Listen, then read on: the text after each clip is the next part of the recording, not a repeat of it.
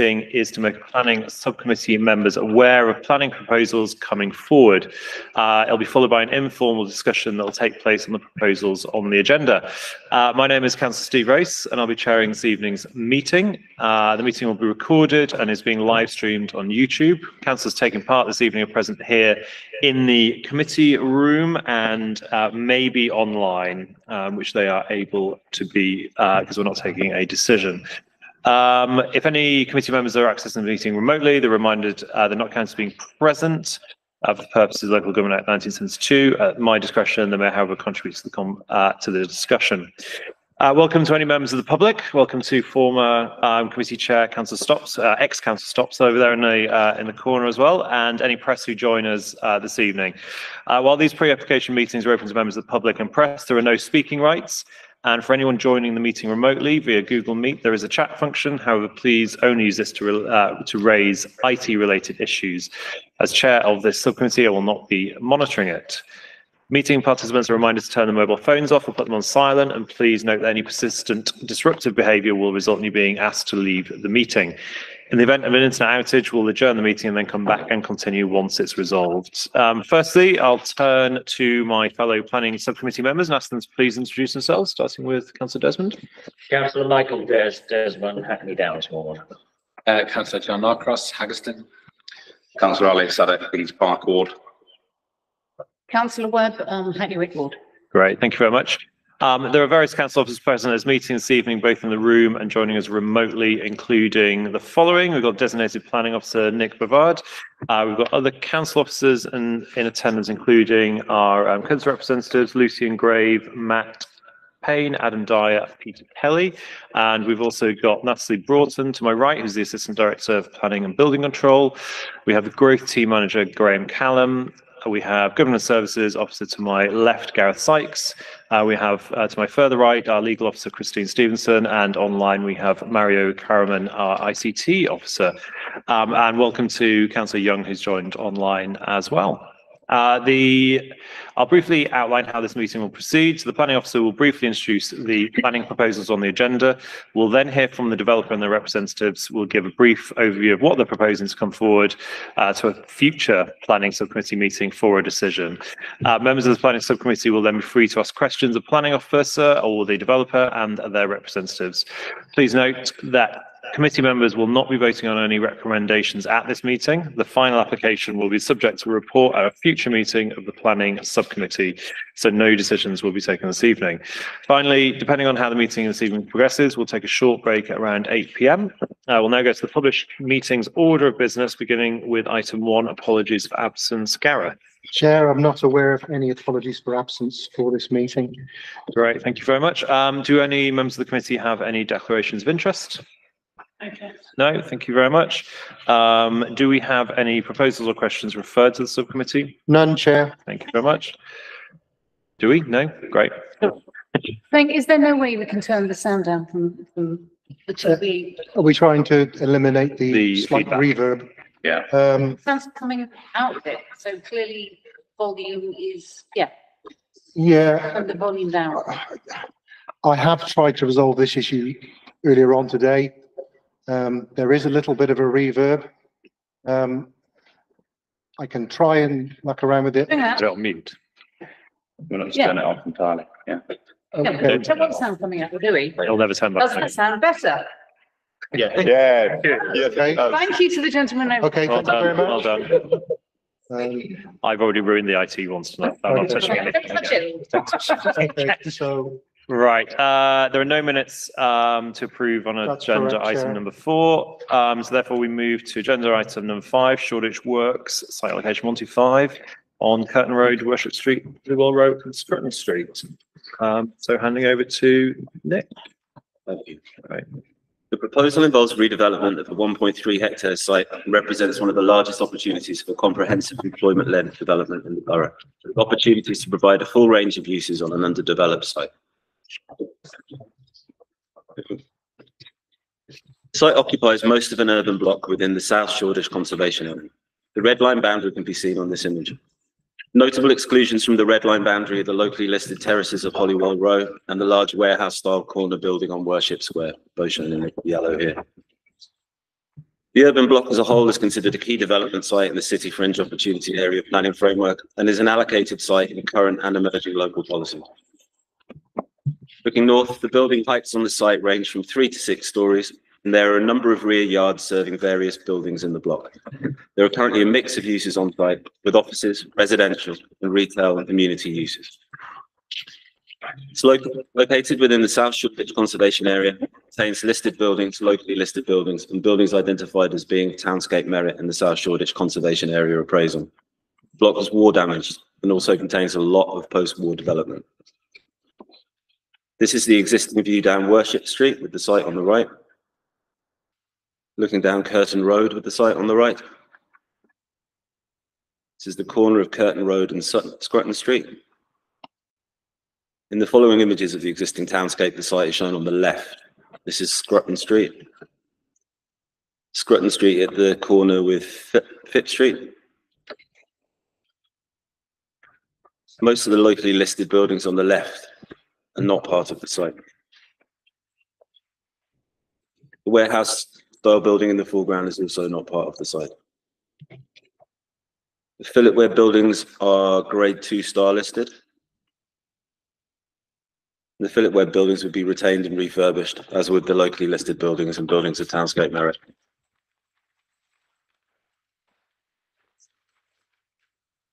An issue of interest throughout the pre-application process has been the extent to which the tower would be visible above the grade 2 star listed buildings. These images show previous stages of design, and we will expect to see the current proposal detailed in this way too. The new floor space would be employment-led, but with active frontages at ground floor level, set around new public realm within the interior of the block, including a double-height urban room shown in pink in the centre of this image. At first floor, the office space is shown in blue. And this plan shows the location of the residential units, of which 78 are proposed, an increase from the 38 units that are on the existing site. The proposal seeks to replace the post-war buildings around the perimeter and to build a tower on Curtin Road, which builds in height towards the centre of the site. The tower can be seen here behind proposed Plot B, a corner building in the foreground of the image. The following slides show the general methodology for the perimeter buildings, which is to replace post-war frontages and to build up additional setback stories behind retained buildings. 52 to 56 Scrutton Street is a building of townscape merit in the middle here. And this is the corresponding Scrutton Street elevation for Plot B alone. It's the same building. Curtin Road is the dividing line between the conservation area and the city scale buildings of the staged development. The proposed tower is shown here, and this is the other side of the Plot B building you've just seen. Proposals can be seen in context on this axonometric diagram, with city scale buildings sitting adjacent to the conservation area. Zoomed in, Plot B is here, with the tower behind it.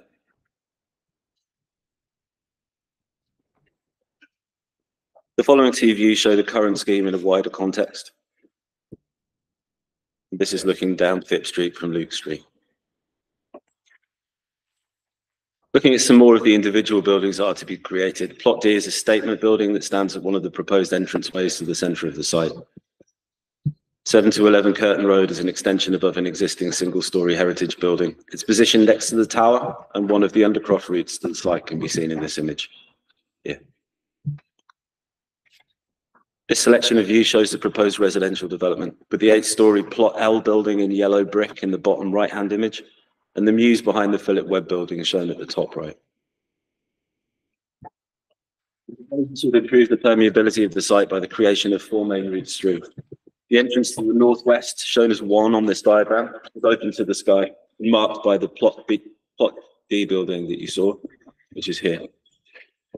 The other routes 2, 3, and 4 are through undercrofts of various lengths. And this is the new central space, which the applicants consider to be one of the main public benefits of the scheme. Thank you. Great, thank you very much.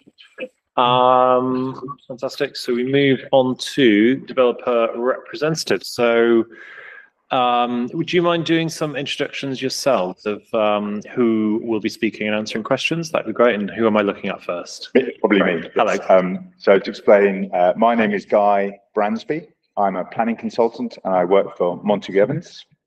You're going to hear from three other speakers tonight, and the rest of the team is assembled for questions. Howard Kaufman is going to talk first. He's representing the client today. John Bushell, you see next, who's the architect at KPF. And then Jane, do you want to just quickly say what your role is? My name's Jane Button and I'm the principal at Southwark College, a part of Newcastle Colleges Group, just based in the car Waterloo. Cool. Thank you. Would you like to know who the other people are? Yeah, why not? Go ahead. Okay, so, yeah, why don't you? Charlie Hammond. I work for the one side of the joint venture on the delivery side.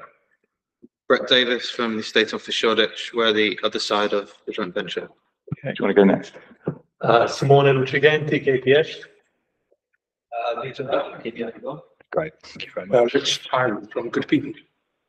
Okay. Fantastic.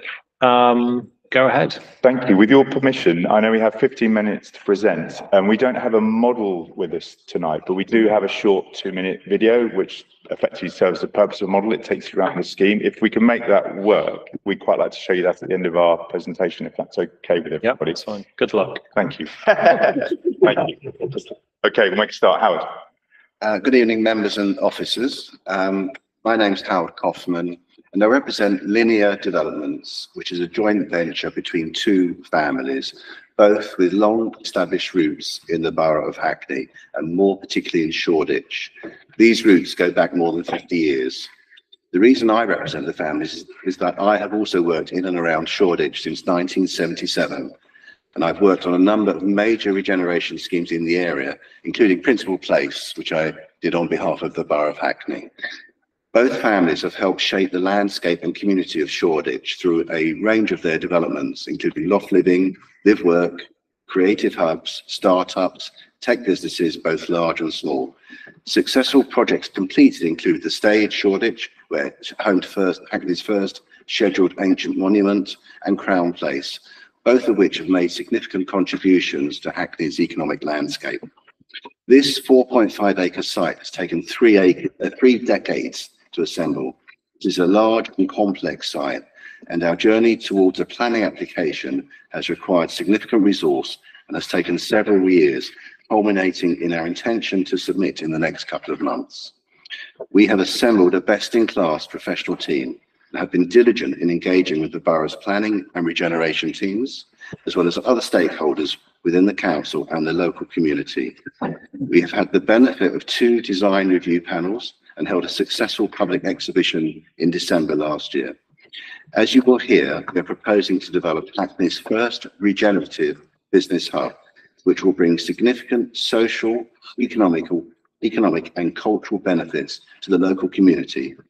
In addition, our commitment is such that our client will retain, restore and celebrate all of the heritage assets on the site, most notably the Philip Webb Terrace on Worship Street at a cost of many millions of pounds.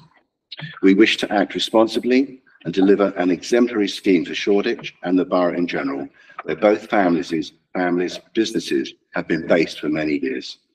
We are exceeding current targets by offering 3 times the amount of residential floor space that currently exists, effectively doubling the number of units on site, on what is essentially an employment-led location.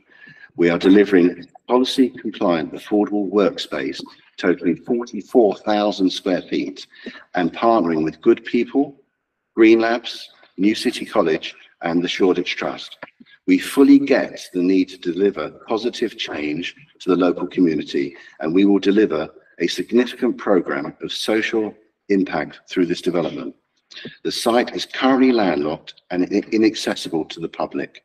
We will transform the permeability through multiple access routes leading to high quality open space and a 10,000 square foot urban room covered for community use, delivering socially responsible change and helping the borough meet its commendable social inclusive policies. Only through comprehensive development can we achieve the package of incentives that this scheme offers. Thank you. Thank you. John.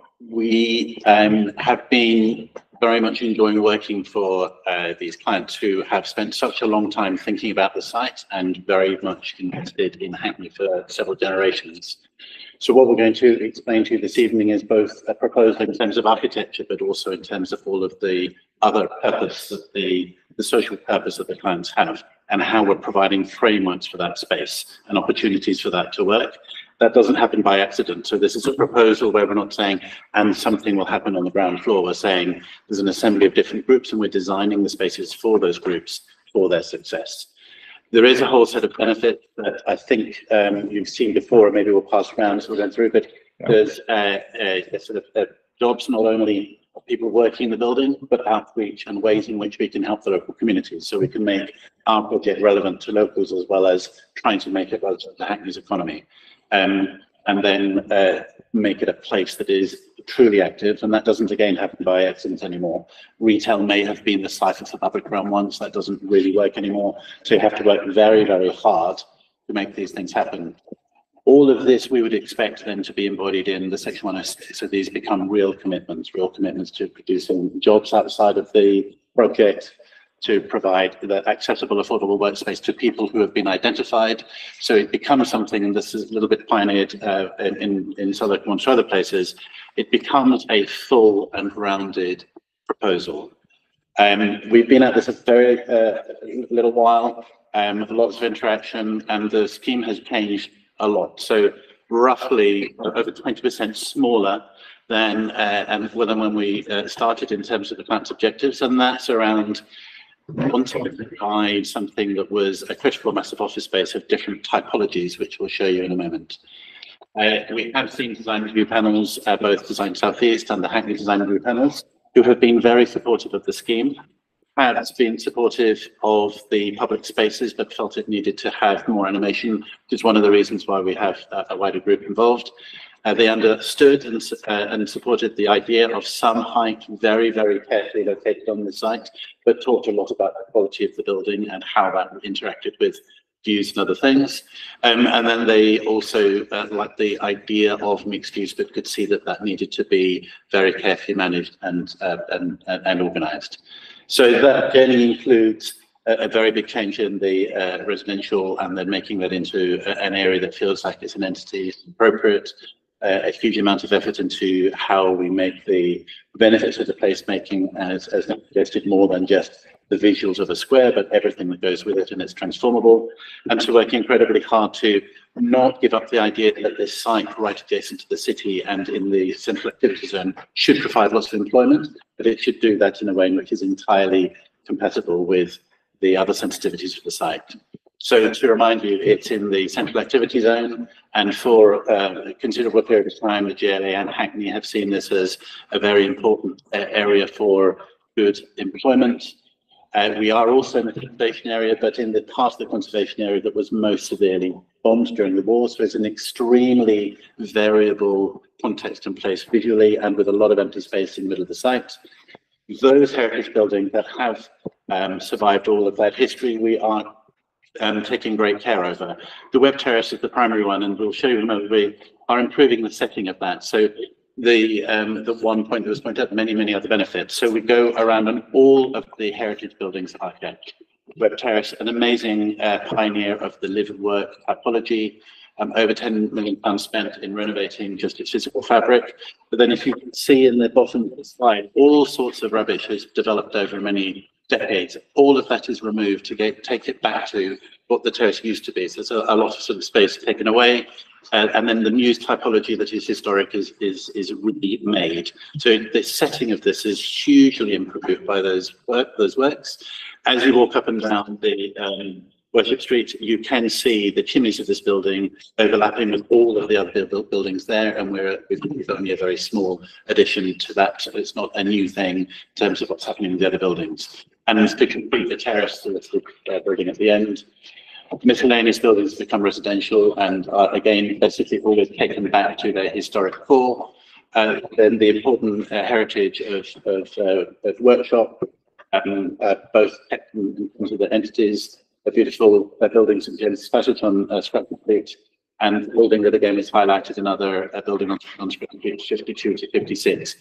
Just to say that actually that building has had a huge amount of work done to it, so it's not a pure heritage asset. We're keeping the definition of it as an entity, all of the facades, etc., all of the floors internally, but it does become part of a larger composition. And then the big point is that we're trying to wear all of those gaps out that are not heritage buildings to provide appropriate background, traditional buildings that are trying to complete the ensemble and understanding of this as a conservation area. So you'll see top left is the very, very tired 50s, 60s buildings. To the right, that we make it feel like a conservation area. Again, in the middle, along Curtin Road, and then to the right, and along Stratton Street, and then something that is celebrating more the Victorian typologies and the nature of conservation area. So we actually see keeping the heritage and then mending all of those breaks and damages being extremely strong. All the way around the perimeter, we are widening pavements, introducing greenery, and completing the idea that this will finally feel like it's part of a conservation area in its entity.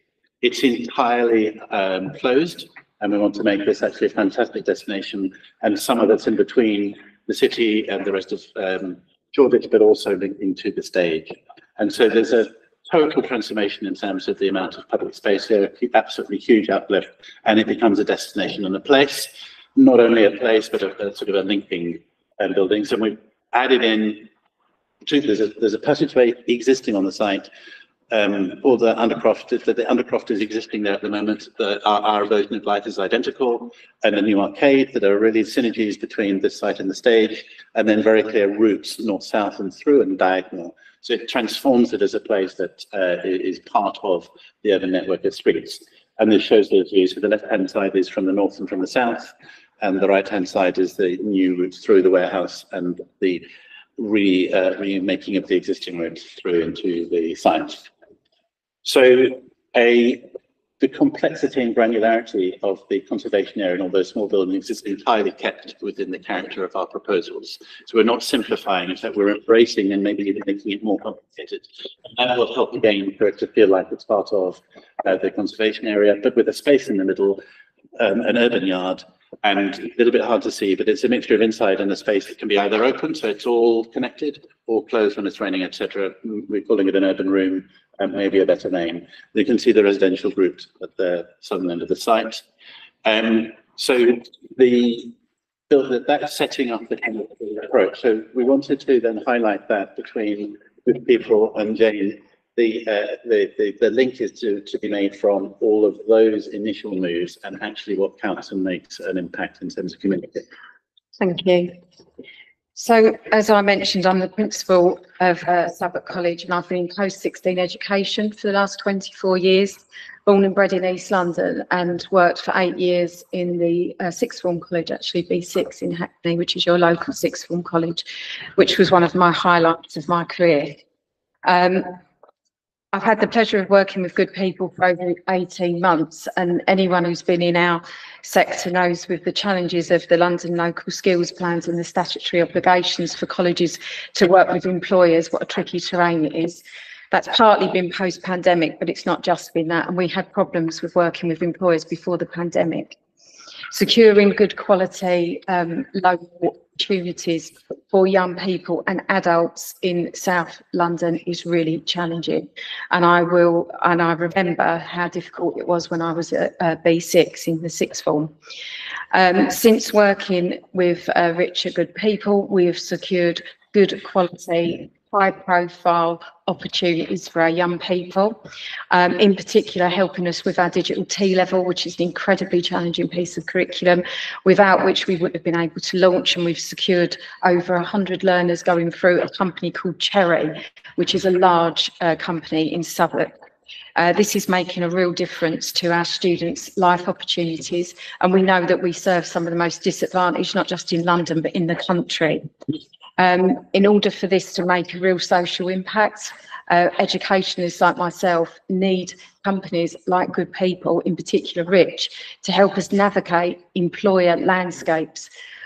I'm good at getting students through qualifications. It's really tough to do the engagement piece with employers, and with the help of Rich and his team, we've been able to get our students into places that would have been way beyond us. Thank you. So there's a cultural strategy that please ask us about. Green Labs, amazing creativity to the affordable space that we hope they are signed up to our side.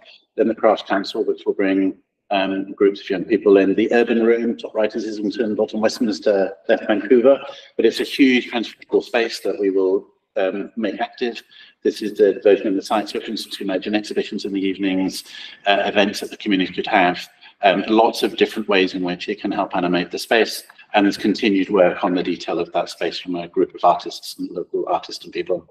So it's a family of buildings, not something that's repetitive. They're all different. They reflect the variety that is in the wider area, and they reflect the residential and the warehouse and the kind of calm background buildings. The big key point to note here, though, is to make a real difference. We need different types of workspace to attract the very wide range of tenants that are here. So tech and fintech, craft creative, etc. So what we need is not only lots of the warehouses and the repaired warehouses, but a big building. That will be a unique offer in Hackney. And that has been amazingly carefully positioned in terms of not being on any of the local view lines, not being in any of the LVMFs. It's gone through a real journey of becoming a smaller building.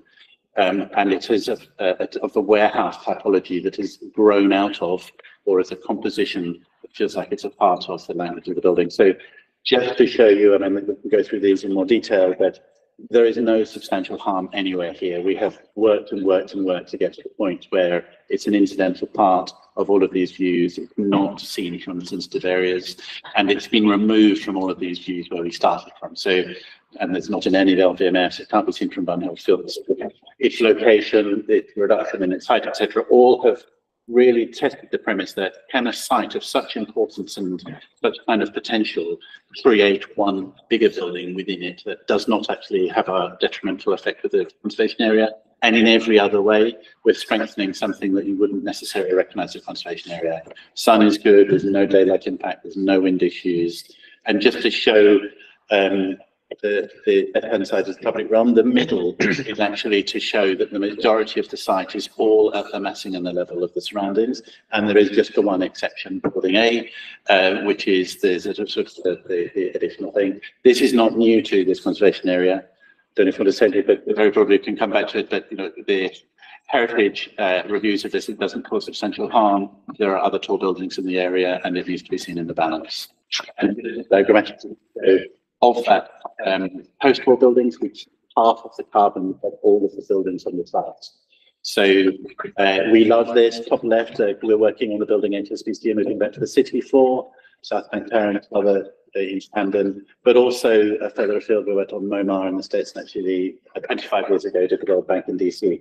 Transforming existing carbons in new buildings is a really exciting thing to do. You don't have to knock it all down, but neither do you need to keep it look the same. So this just diagrammatically shows the red is the bit we remove and below is what happens in the office buildings, and then office plans, which have already been shown. But the key thing to note is there's some big floor plates in there that you would never know about, and that will bring a different type of tenant to the borough. And it's absolutely impossible to tell from all of the views and all of the ways in which you experience the site. And that shows that there, and you can see we've really enjoyed lots of different people within the firm have designed different buildings. And the same with the residential, taking back to the original listed or historic buildings, removing one shed to put in an affordable building on the right. And then that is a very beautiful and self-contained area. We didn't want to blur too much the critical employment mission and then all of the other benefits of very active public realms. This shows the residential and how it just interlocks with the office space, and the building, the residential will form a kind of a palette that is the kind of oblique inherited of the architecture of the Webb Terrace. The basements are limited in terms of how the site works. It's very, very dispersed in terms of other things, and there's a huge amount of urban green.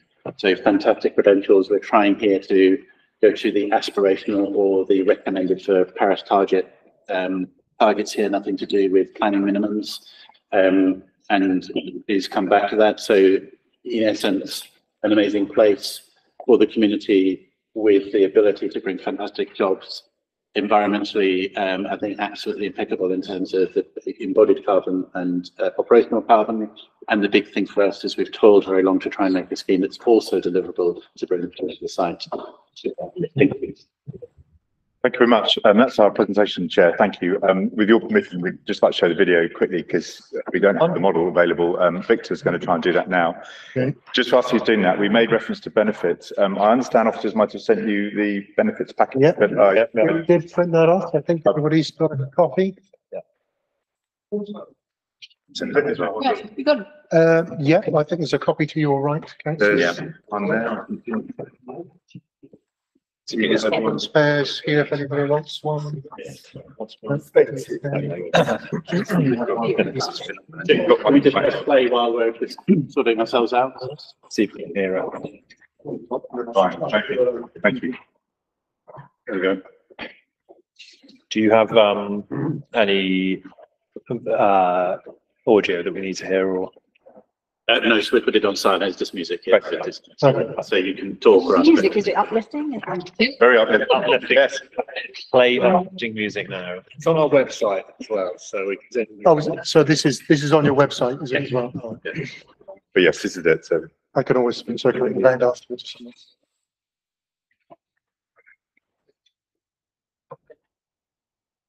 And obviously we could talk this for hours because we have spent a very long time developing.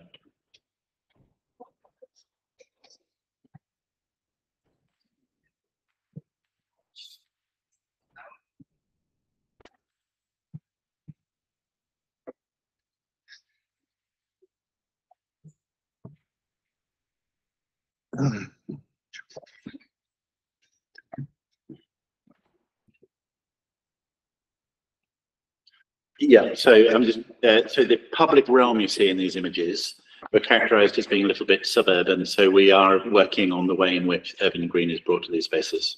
Right, so it's not running particularly well,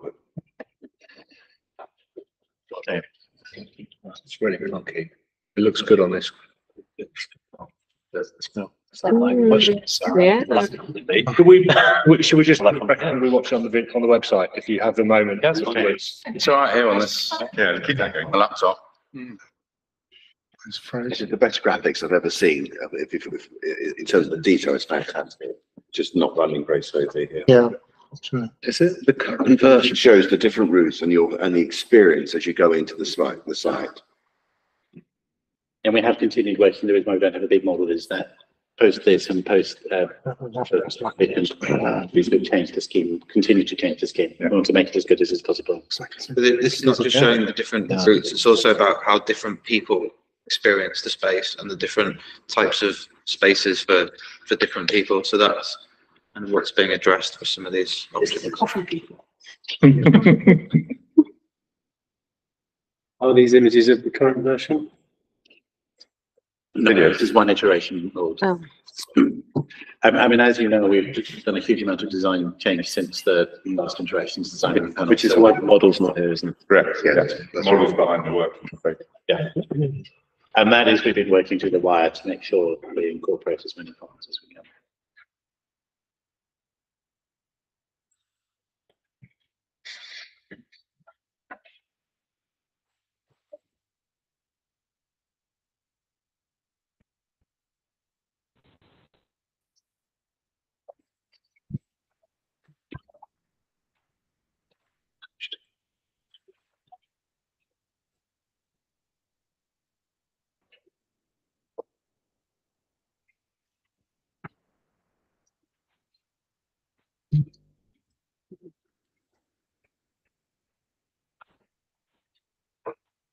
Probably about the end, right?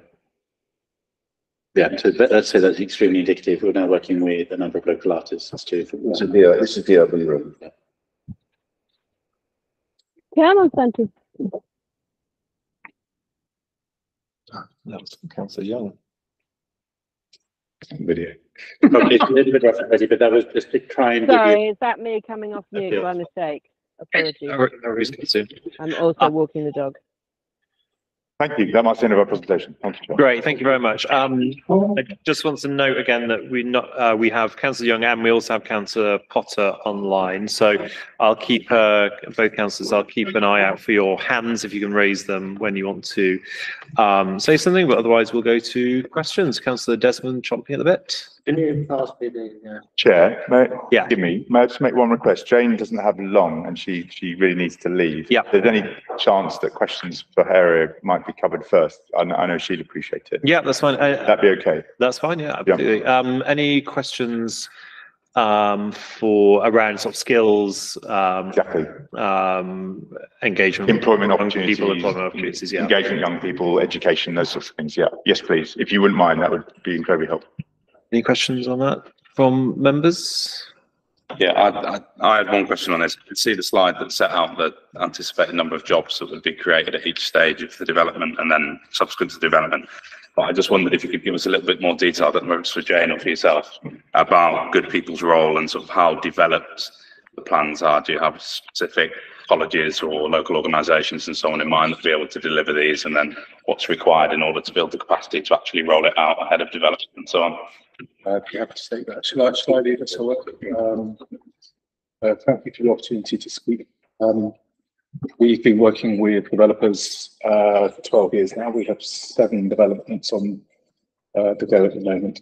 The first development we worked with was the Shard in Southwark, where we supported 447 local unemployed residents into work, 78% of whom were under 24. 82% of whom were people of colour and grade being priority. And at 26 weeks, 78% of them were still in work. We worked within the supply chain of the Shard, so facilities management, security, engineering, cleaning, FM. But we also worked with the tenants, from Doon Valley at the top to the Shangri-La, all the way through all the different tenants, which get everything from Al Jazeera to Campari to Tiffany to Warwick Business School to hedge funds, ad agencies, tech companies. I guess the point is it's possible to normalise responsible business within a development. It's hard and it takes time, but I think we are getting to a point in, I guess, the cycle where more and more businesses are waking up to the need to be socially responsible. When I was at school, what I was interested in was pay and the company car. Now young people want to understand the purpose of the organisation. They want to understand how morally and socially responsible they are, because it's informing much of their career choices. So that's the background. We've worked with the team here for 18 months. I can say that the commitment to doing this properly, doing this well, is exemplary. I think that's as a result of it being a family business and them having a long-term view. But we have worked smoothly and seamlessly with the team from the outset. I think it's a form of patient capitalism. We're playing a long game. So we've spent 6 months taking a co-design process with different partners across the borough. We mapped over 40 different organisations and had conversations with many of them to start to identify the priorities. I think looking at the priorities for the local authority, we're seeing poverty in our communities rampaging away. The growth of civilly insecure work nationwide has grown by 21% now stands at 21% nationwide. And I think that's probably proportionally even higher. I think 48% of children in Hackney are living beneath the poverty line once we've taken out housing costs as it stands. You all know that, of course. So I think we have an opportunity here to create an exemplar. I think we have an opportunity for a developer to start to look to demonstrate how they can start to make an active contribution to the challenges that communities and local authorities face. And I think with local authorities facing a £4 billion deficit nationwide, I think there's an opportunity here for us to all work together, lockstep with each other, to look at how this can actually address our own priorities. We have modelled extensively the delivery team, the outputs. The targets are to place 508 people into jobs in end use and 12 apprenticeships during the construction phase. We're working with your employment and skills lead, Dujan Hadi, be shaping that. Is that an aspiration, or is that be contractual? That'd be a contractual commitment, yeah. Okay. And in addition to that, and this is going over and above the Section 106 obligation, we're committed to supporting 1,500 of your young people into meaningful experiences that can demonstrably change their life chances. Per Jane's comments, we have to set our children up with networks and inspiration and hope. We have to look at how we prepare them as they move through the skills and education system and give them access to these opportunities, help them feel welcome in these new environments. And it doesn't happen on its own. You know, we're at a stage where our educationists are dramatically under-resourced and don't have the capacity to do this. And developers have committed to investing into this over and above the Section 106 obligations as a demonstration of goodwill, but also, most importantly, these are things that we can embed into the development. You know, we want to provide a turnkey ESG strategy or social value strategy so we can hide the wiring and make it really easy for businesses that are based in the development to do the right thing. Honestly, most organizations are willing to do the right thing. They just need to be helped. We can set the bar really high, but we can't leave organizations to their own devices to work out the labyrinthine provision that exists at a local level. It doesn't happen. I think that the evidence base amply back that up. But I think if we embed this in and we work closely with you from now moving forward throughout the life cycle of development, I think not only can we hit these targets, but we can probably exceed them. We over-index by 50% on the Shard. You mentioned tenants at the Shard and working with them as well. How mature are the plans for particular tenants, and have you been and will you be working with tenants? We are going to be as that in-house, on-site, turnkey provider that just makes it really easy for them to do. And once we build that momentum, you normalise it. It just becomes something that all organisations do within development, because you start to look a bit weird if you don't do it. It's early days, but we've got one major occupier who would be interested in taking the main building, and they are very socially responsible.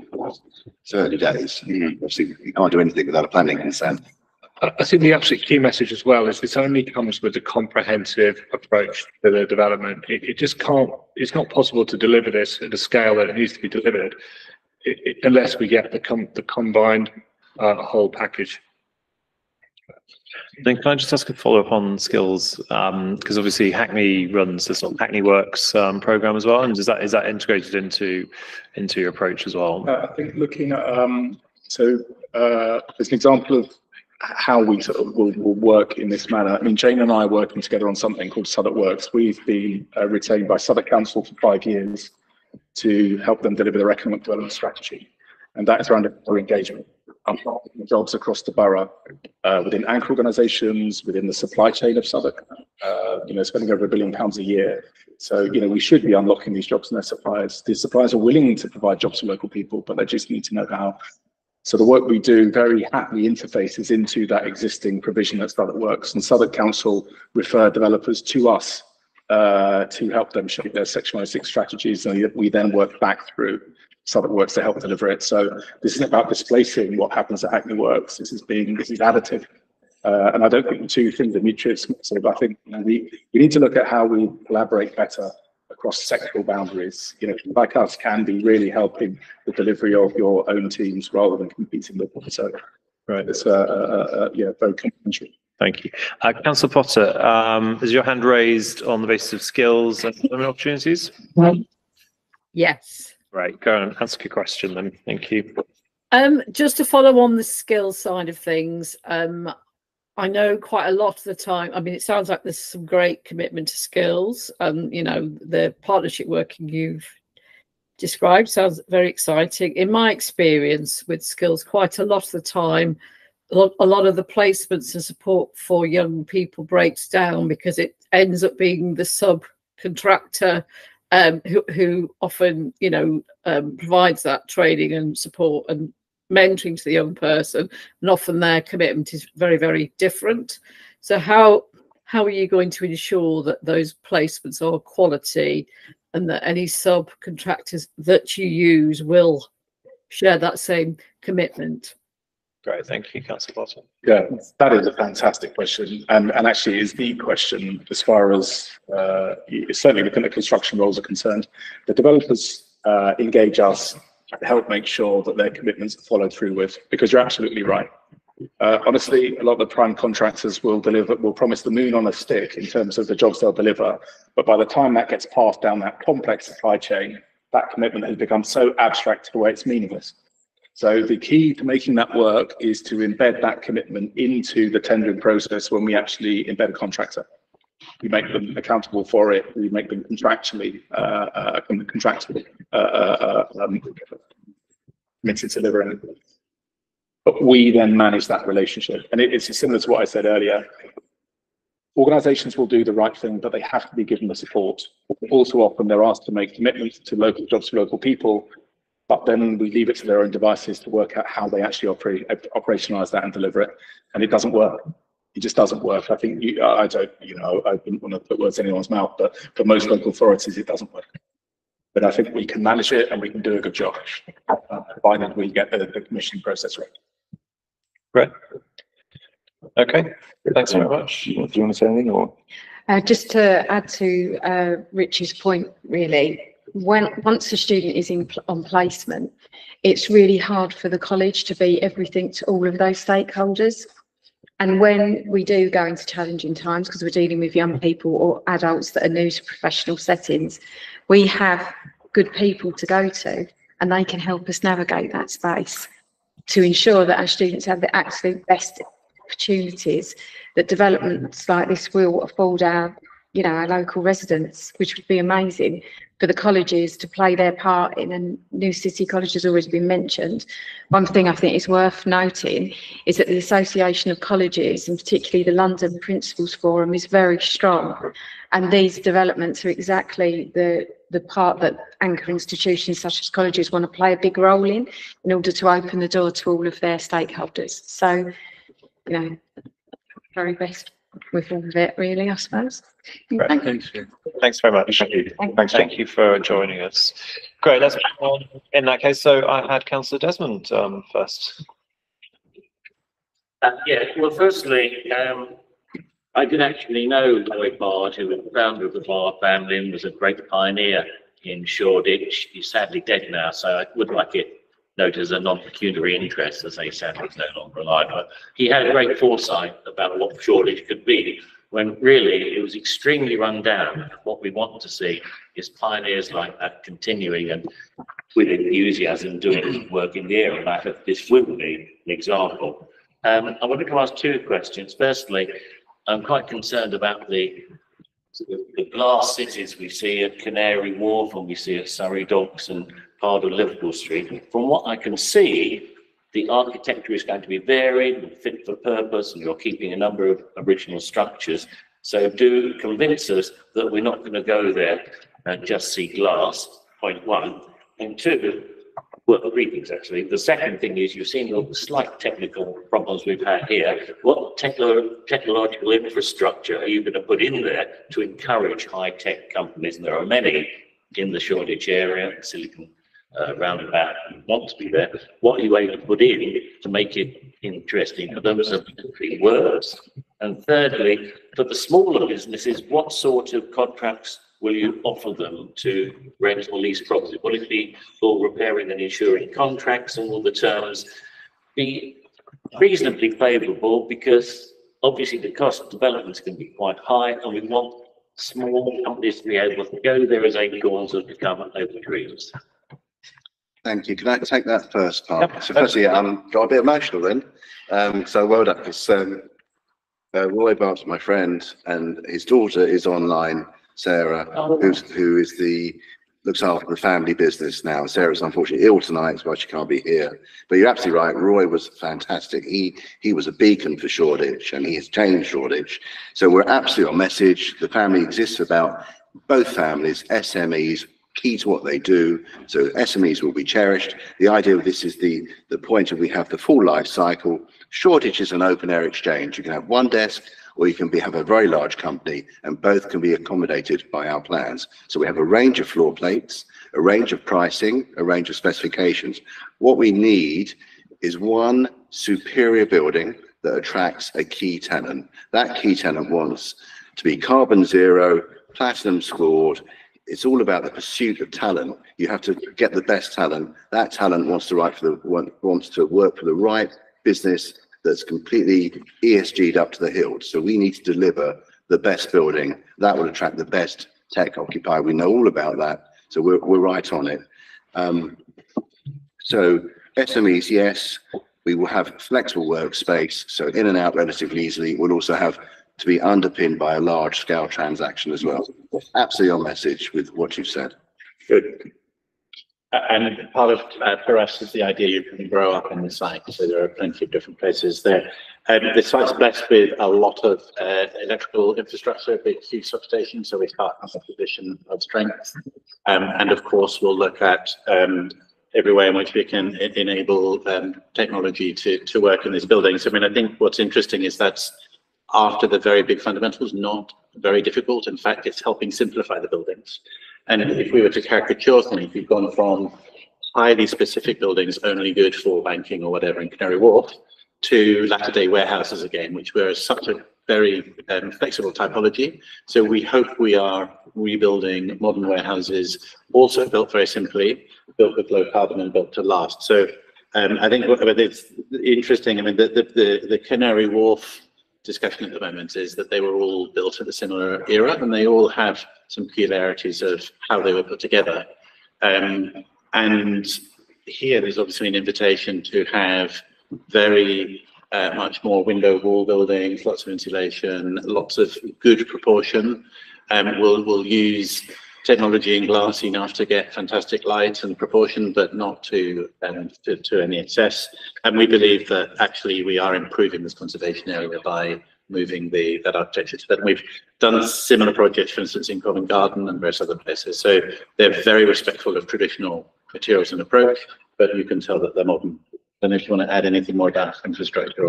Look, I think one really good thing that's going to be is the decarbonisation, particularly for the residential properties. We're going to be getting rid of all the gas, and we're going to be installing a district heat network, which is fully electrified. What it does is it basically pumps hot water around to all of the flats, which then inside the flats they have a box which is about the size of a boiler. It's got a heat exchange, so it's a sort of a separate system. If the resident has a leak on their system, it doesn't drain the whole system, but it is fully decarbon. Excuse me, very efficient. And the best thing about it, I think, is there's now the government's brought on board basically a regulation of these systems. So it's dealing with you get manufacturers who will come along and they will take over ownership of the network. Bills get paid and it's fully regulated, so the consumers, the residents will be dealing a bit like we're dealing with a utility company. So you've got all the consumer protection, and I just think it's a much better system now than some of the ones that have been trialled in the past. Just a quick point, if I may, just on your tenants question. One of the philosophies behind what we're doing is that a small single-person startup incubator SME style business can come in, get supported and grow. And as their business grows in terms of its scale, the number of people it employs, they can move around the development into bigger space, more tailored space, bigger floor plates. So potentially you can go from a single person company to something quite significant without leaving this part of Shoreditch. Anyone on the site at the moment has been... Yeah, 30 different businesses at the moment. Yeah. They've all been consulted. As a property manager, the last thing we want to do is lose our tenants. Yeah. It's very expensive to lose tenants. So we will be working our hardest to try and retain everyone. And hopefully some of them are already acorns growing into pretty big oak trees anyway. So they could be the pre-let tenant. Yeah. You know, watch this space. Thank you. And the house, the new residential will be passive house, excuse me, which implies stability, etc. as well. Okay. Great. Don't see any hands at the moment, but I'll kick off with the elephant in the room, which is the tower, obviously, which I think we've obliquely sort of referenced a couple of times so far. So, from your perspective, obviously the tower is an integral part of the design and makes it possible. Obviously, the conservation area is the policy is heading in the opposite direction potentially for towers within the conservation area. Now, admittedly, it's also central activity zone is also a priority office area. So why is that tower there? What's your reason behind the kind of quite substantial tower there? Just to interject, I think, Howard, it might be worth you dealing with the sort of market economic point, and then John, you're going to look at it from a townscape perspective, and I might come in at the end to talk about heritage. That might be the way to do it. Yeah. So one of the problems that you have in real estate is clearly there has to be viability to make a scheme work, and we have got a high existing use value. The building's got sites on it, buildings on it at the moment. We have to deliver all of these packages, we have to generate value. We've only got one large building, which is building A. That's the building of scale. We've looked at this very, very carefully because in an urban environment, you can't make an omelette without breaking eggs. So clearly there will be some harm, but it's not substantial harm. And we believe on balance, our scheme, the benefits far outweigh the harm. We have to have one large building that generates sufficient money, is able to be pre-let, because you can't build a building of that size on spec. The council faced the same issue with Principal Place, where we had to secure Amazon. You can then build these buildings. That will be the catalyst to make this whole scheme work. You need a relatively large floor plate. It's got to be the best building. Then you can achieve a decent rent, and then the whole scheme works. It has to be a building without compromise. If we don't get, we've already come down about 200,000 square feet from our initial proposals. So we are now at the absolute minimum that makes this scheme work. And we believe that the way that we've designed the building, we've got such a brilliant architect. We've designed a large building, but you actually cannot see from street level. The bulk is, I think perhaps you could talk about the design and how this building works. So I think what we wanted to do is to see if we could make the conservation area better, but also for the site to really punch its weight in terms of its location. It's an incredibly rare opportunity and it's in a strategic location. But also we can do a building that would never be in the city. So this building is for Hackney. It's completely different. It is entirely informed by the typologies and the DNA of the borough. So the idea would be to make sure within our offer, there's something that attracts a very a bigger organisation, that could be a tech organisation or a creative one, who would feel at home. The placemaking is good. They're very much now critical about what do they want to take as space. So it would take all of those things. So what we wanted to do is to enhance the conservation area, starting from this being the most damaged and incomplete part of a larger conservation area. So we think it's very specific to this part of the conservation area and would not necessarily apply to most of the rest of it. And there's a lot of bomb damage in this particular area. There's a lot of open space, so it's not working at its full potential.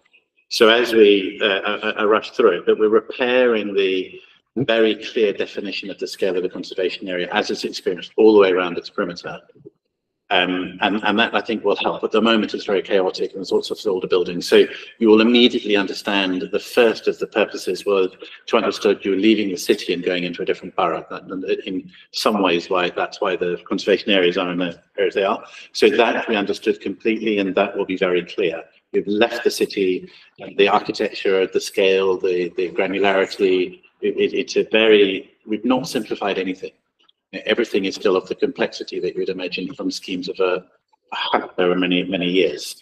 So that is done, the place is opened up, and then we spent over a year on the exact detail of that building to still provide the different type of space, but to respect every single of the local views. It's not in any of the longer heritage views, not at all.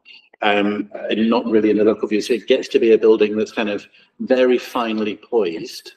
It feels very much as is a composition from the buildings around it. It is slightly bigger, but we believe that it's absolutely the only place it could be in that whole wider area, and very carefully done. I know there's a difference between conservation areas and design review panels, but both design review panels understood that ambition and asked us to calm it down a little bit, to amend and to create something really digitally like it's a warehouse that happened to be bigger, and also to make sure that the rest of the buildings were reinforcing that idea that it's new warehouses, old warehouses. And so if you go through it, we went through them very quickly, but there is no view in which there's something to say, wow. There are lots of benefits to having that range of floor plates, but I think it goes back to, we think it's an incredibly rare site. It's in a kind of transition zone between the city and the conservation area. If you look even at the geometry of the kind of the bigger buildings, which are set up by the LVMS, etc., there's an overlap. So many overlaps. We thought it would be a shame not to try and see whether it could both be a conservation area that is improved and provide a bit of quantum or type of space. So I think we set ourselves a difficult task. We think we've tried it incredibly hard to do that. And we think also that it's exemplary in heritage, in keeping respect and in having a group of people who translate kind of fine ideas into actual specific defined things that will be in Section 106 with groups who have track record in doing that. So the whole package is something to say, let's make the best of this site, and let's make sure that Hackney makes the best of this site for the borough in terms of its business rates and its employment prospects right next to the city. So all of those things, an optimization. I would say this is not a maximization scheme. And again, so maximization is old money in Canary Wharf. This is not a maximization scheme. This is an optimization scheme. Well, this is a scheme that's put together by an established landowner who understands what Shoreditch is about. So, I mean, I walk past this site every day. I'm getting old now. You get groups of people outside the Philip Webb terraces. This is a beacon for Hackney. What we're doing is putting that back to as it should be. We've bought a building that we didn't own. We've completed the acquisition of the terrace. We're going to make the setting of the terrace brilliant. This will be tourist route. We've got the stage coming forward, the Curtain Theatre. We've got to be proud of what Hackney's got to. We want the tourist economy. We want that strong. This is going to reinforce it. And we are removing a lot of the ad hoc additions around the Webb Terrace. So all of that, I mean, there's a lot taking away to make things better in this project. And we took off all the extensions all the way along Curtain Road and just other parts. So the historic buildings can be seen as their kind of intended entities. And my final, I like to have the final word. That all comes at a cost.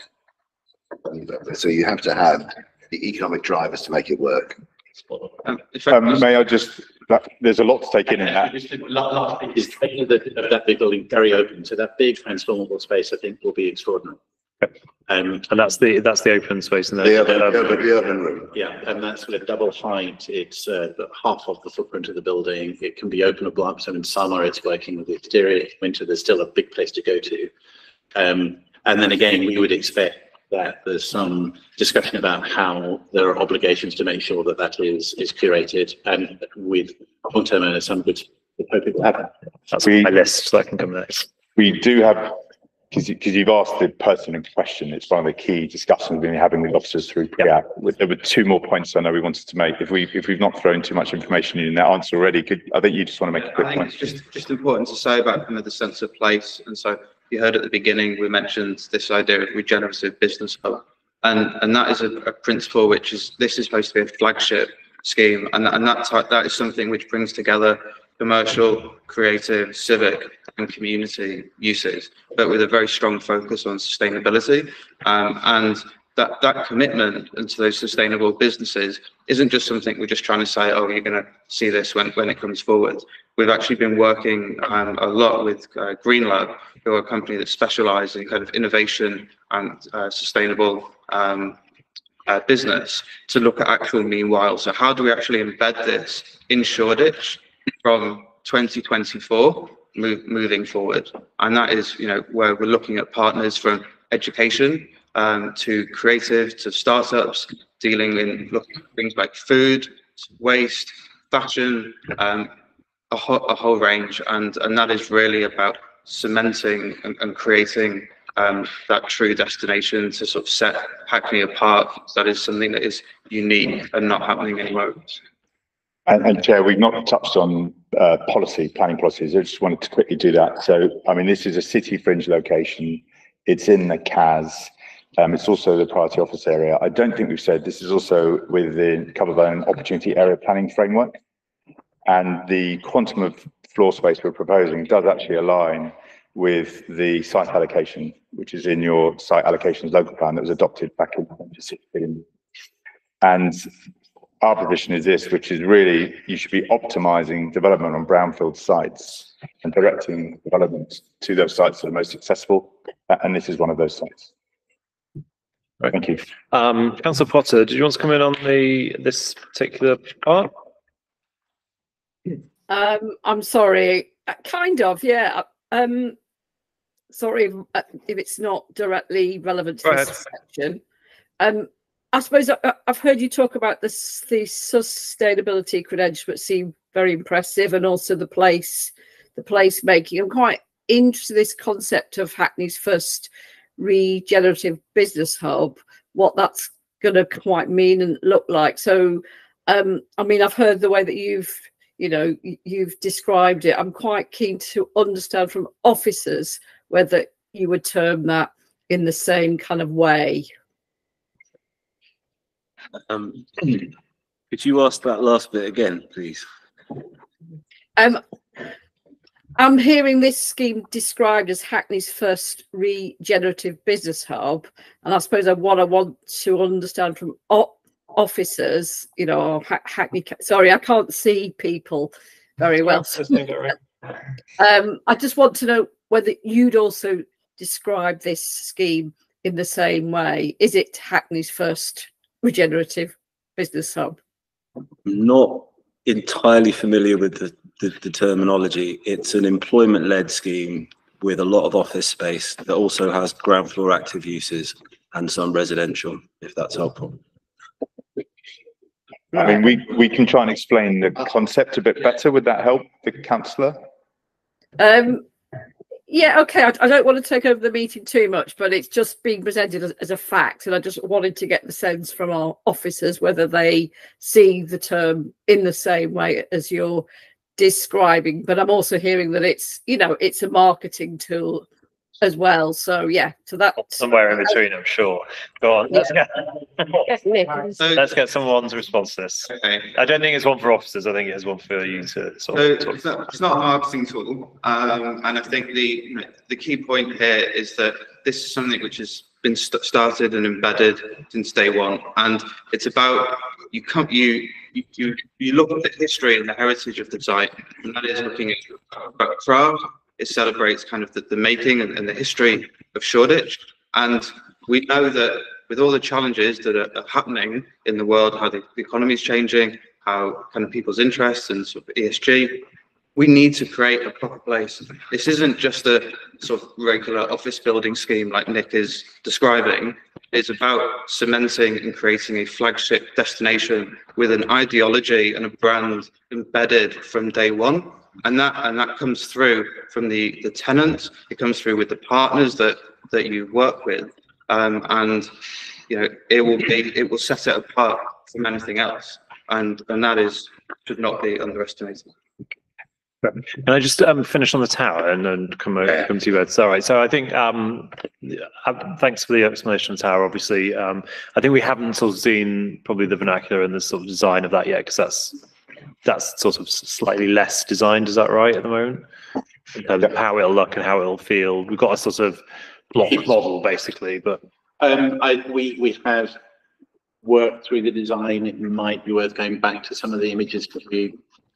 Tell me what page. And, sure. Because I think the sort of typologies that you've sort of expressed for some of the small buildings look, I think, seem to be very attractive. Use the materials we'd want to see, glazed bricks, something like that kind of thing. Yes, well, obviously so if we look at the office section, I'm afraid I don't have. Let's go through the document too. There's a bit with what carbon's kept, and then the ground and the office floor plate, and then some images of the building, for the office building. So you try and find it. Yeah, effectively they are using materials of warehouse, brick, faience, terracotta. We like the idea of glass block being brought in because it's a modern version of industrial. And we've tried to use that where it's making the basic building actually near the top, and with the sort of play of old and new materials. So you'll know that it's a working of a modern building. You want to one important thing is that the building, it grows from the street gradually. So it's not really landing straight at the facade, like a cliff down on Curtin Road. The building picks up the datum existing Curtin Road, which is 4 or 5 stories. And then from that, it sort of highlights the address, making a recognizable address entrance through the site. And then it climbs like in gradual steps to, basically the height of the maximum height of the volume. So it is literally like in its essence, the way it's really conceptualized it is coming from below, it's not landing from above. Growing out of the block. Yeah.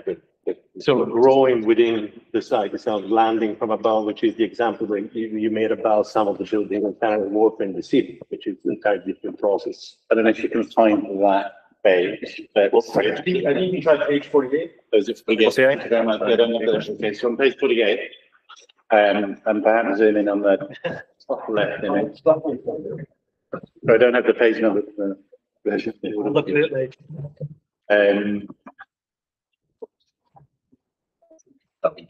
Yep, looks like it. Cool. So the first aspect is that the larger floor plates are actually the things that help us define the day terminal on Curtin Road, and then they step back significantly from Curtin Road. And then if you can see the building, it has open corners, which really reduce how heavy it feels. Yeah. So it's I don't know if there's a kind of a sort of evolution of industrial buildings through 30s and different areas. So it has open corners, a light brick, some areas of glass block, and we're looking at a kind of an E-wall type that we hope is original, which effectively brings in something other than brick or terracotta, but is very much familiar as industrial. If you then look at the view below, where the open room is, you'll see, I think that very much feels it's both glass block, but also Victorian, the kind of blue terracotta. So we're trying to kind of draw inspiration from what we think are some of the really nice aspects of commercial buildings of several eras of the past, and have that inform the architecture of the building. So there's both a very, very long sort of process that not just a massive, if we look in every single view, this is a very calmly responsive view. Try to make sure that it doesn't present a wide face in any of the views. It doesn't kind of aggregate to something. The composition breaks it down. It always steps back in the view. So if we went to the view study, fantastic. So yeah, we have to the This is actually quite an expensive architectural treatment, because the easy way is the glass and steel curtain awning system, which are not very good for U values or sustainability. This is expensive to create, but it is off Shoreditch, and that's why we've gone for it. So that's the overall architecture. Then if we were to look at the landscape views more, it always steps back and away from any of the local views down the street. So it's always very much recessive, and the base and the middle and the top slightly different treatment. So again, so if we went back to, there's probably, I think around page 35. I mean, I can share instead. That's all right. I think it's quite easier.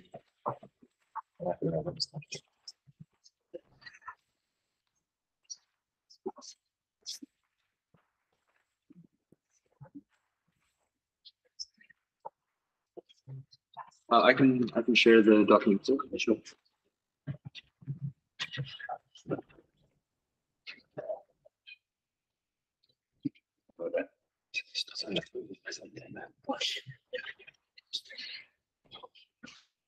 Yeah. So this is aimed at trying to show, first of all, the kind of the character of, so the right is how it carefully defines the Curtin Road scale, but actually itself just comes to the front, so that the building is in between the cone retained warehouse and building B, which is of a different architecture. So it just pushes to the front, and then steps back. The middle view is to show then that kind of, I think at that level it'd be really interesting because the building's slightly glowed, you know, is within that urban space. There's some nice activity, and you could see things in the evening, and then really beautiful during the day. And the left-hand side shows the way in which very carefully with warehouse language and typologies and proportions and bills, etc., to create a building which is a composition, which is definitely part of the language of warehouses. One of the things that we've tried to do is to try and make sure that it's not too complicated. And again, that's something to really align with the typologies there. So it's taken a long time to get to that place. But if then, for instance, so we look in the middle bottom view, which is highlighted in the earlier presentation, you can see that the composition allows it to pull away. So there's basically no block to the view as you're looking down Luke Street. It's very much merging with the kind of townscape of the buildings in the foreground. And to the left on Paul Street, you can see that actually you can see the stage beyond. So it's not actually changing. You can see buildings at the end of Paul Street, and we're carefully doing a composition that steps back. And then I think you'll see in the other views here that it really doesn't use. So wherever it is seen on those, let's say, middle distance views, it steps back. You've gone to the bigger page. So when we started, we were visible on artillery fields and all sorts of other places, all removed over a period of time. And just to explain, there was a moreover discussion about whether it had a dialogue with some of the other buildings, and the answer is no. So it's definitely kind of become just of its conservation area and of its place. And I think that simplified a large number of the impacts. And then here, the open place that you see it in dialogue with anything else is as you're coming from Great Eastern Street at the very top of Curtin Road. And at that point is where you do also see the buildings from the city, which are on the left-hand side. There's just that one location. If you look at the top again, you will see it's always something that is not a block, which is exactly where it is. It's a composition. It gets a lot smaller as it gets higher. So this steps back and steps back and steps back. So this is not in any remote way an extrusion. It's just about the idea that there are some bigger, medium and smaller plates that are more modern and as taken off from the warehouses. So this is not trying to be a greedy building. It's just going to be something that's got a presence and brings an extra component to this complex site.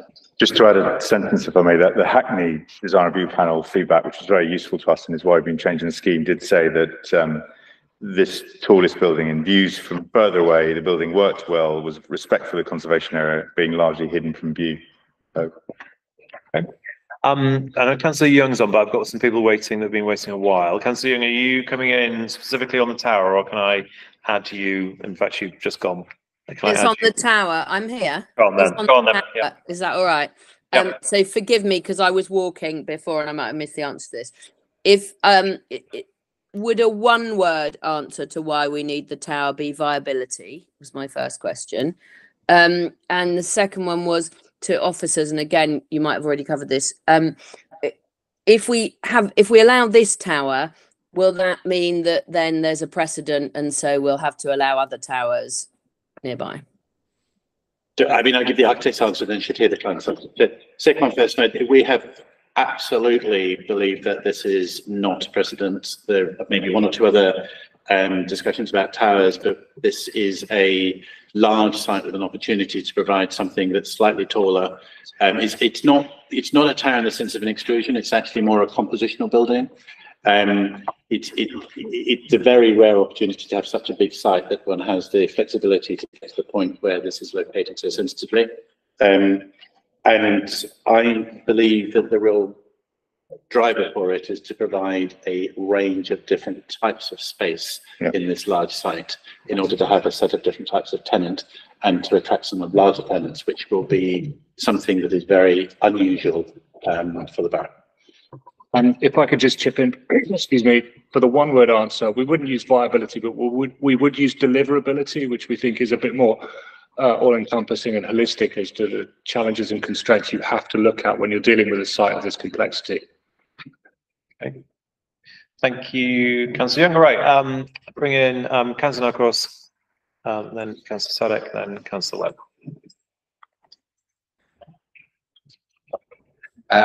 So yeah, my question was also, well, one of them was on the tower as well. So just kind of going through the document, am I right in thinking that kind of the main sort of issues are still sort of the heritage impact of some of those sort of buildings? And obviously there's been a lot of discussion that's brought the tower down in size, but sort of bigger in footprint. And I just wanted to get kind of officers' views on sort of how far away from where you'd like to see that potentially are we at the moment?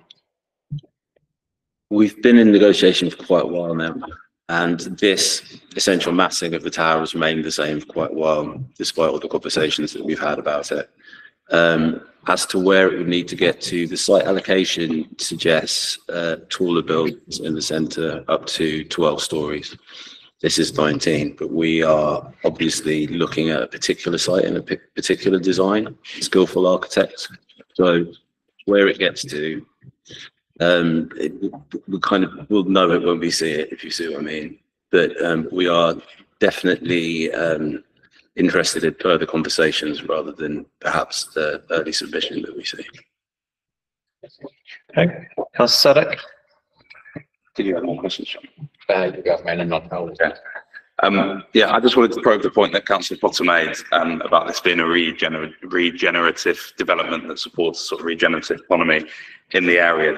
The way that you described it sounded that you meant it in the sense primarily about making sort of good and improved use of an existing site with sort of respect to the heritage of the site and the idiosyncrasies of the community and the area and so on, which is brilliant. But the term is used a lot on slide 25 with reference to sustainability.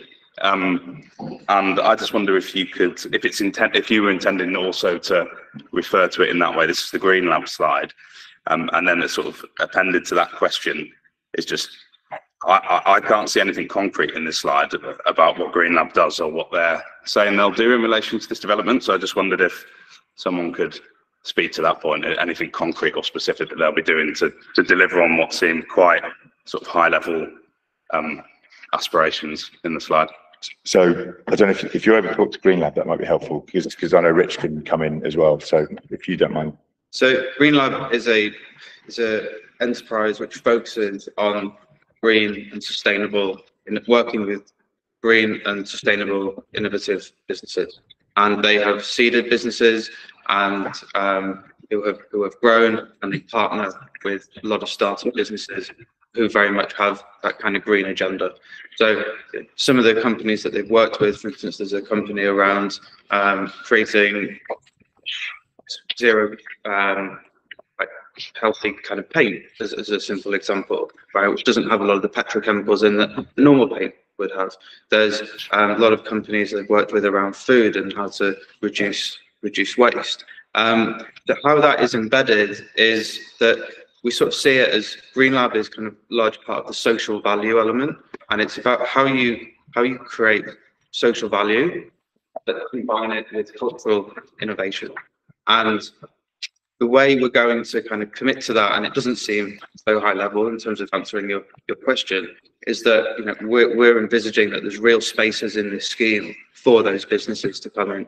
And so that would be at both, it could be at ground floor, it could be at first floor, and it will be part of the whole affordable workspace offer that it represents. So it's very much there from day one when the scheme's delivered, but it's actually there from day one now, because as I've sort of referenced, we've got this meanwhile strategy where we're going to be taking things forward from now to the point of the scheme being delivered, and that is to get those partners embedded and engaged early. And it's also to get other businesses to realize the opportunity is and how we can actually support them, bring them, keep them, I should say, actually, in Hackney to sort of stop the talent drain, which has been happening of businesses leaving to Newham, to Islington and to Tower Hamlets.